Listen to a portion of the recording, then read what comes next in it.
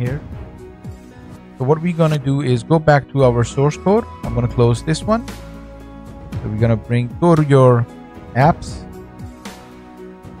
app folder, Filament, and click the resources to show all these resources.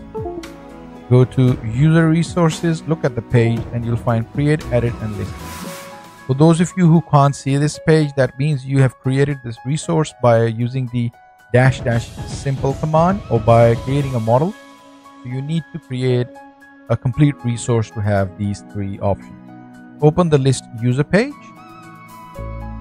Coming back to the code, this is the function that we added later on in the previous tutorial. So I'm gonna type in the string that we need to see. So again, protected, yep, question mark string. So we're gonna let it know that it is a string.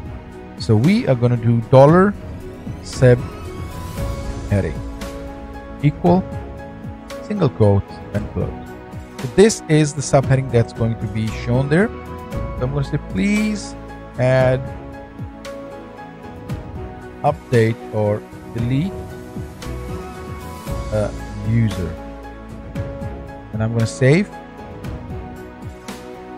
For those of you who can't see, I'm going to go back and press F5, and this is it. This is the line that comes in. Looks more professional. You've seen you must have seen different systems using this one. So here you can actually have a long line. It goes till here to add a custom message. I hope this helps, and it's a short tutorial. Don't forget to subscribe, click the bell icon, and like the video, and follow for more. You can support the channel